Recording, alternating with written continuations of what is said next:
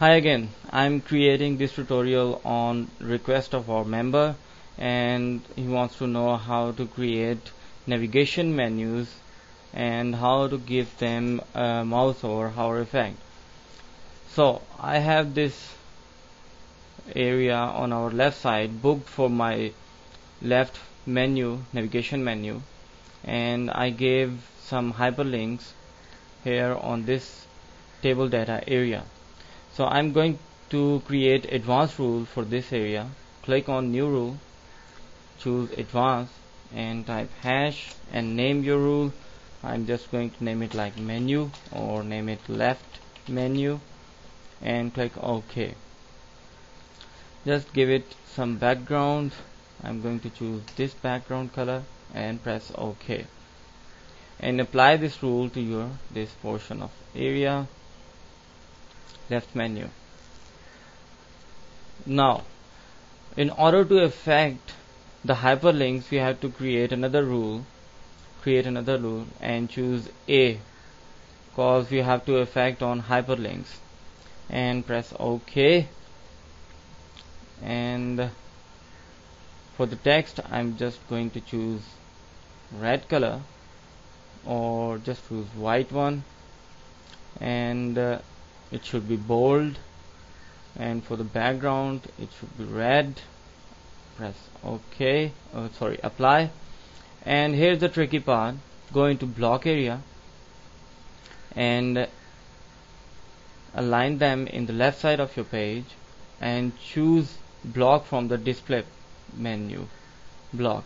When you'll press apply, you're gonna see the change here. Now you can also apply cell padding. Let's choose 3 for this, not 23. 3, yeah. Apply, and for the margins I'm going to choose 1. Here it is. Okay, now preview your page after saving your style sheet. Preview. You can see this meshing menu, but there is no hover effect, so I have to give a hover rule as well. Click on this rule,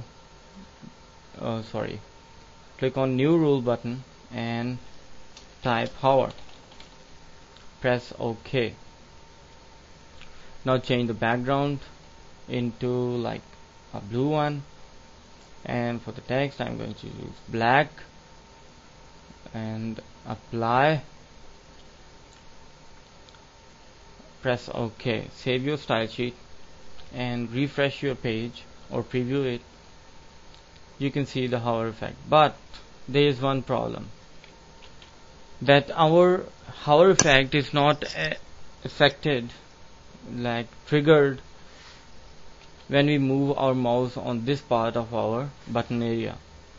In order to do that, go into our previous rule, which is left menu A, and click on edit button, and in the box section in the width area type 100%. Apply and OK. Save your style sheet and now refresh your page.